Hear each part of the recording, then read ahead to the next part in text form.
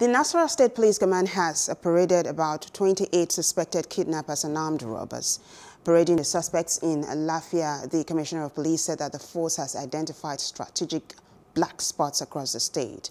He also said that the State Command will continue to work around the clock to ensure criminality is eradicated. We are not going to allow any area of the state, be it at Aguamada, or Tunga, or Umuaswa, or Kenyewu, or Bakono, or our boundary with FCT around Guruku area, or Gitata, or Andaha, or Nunku.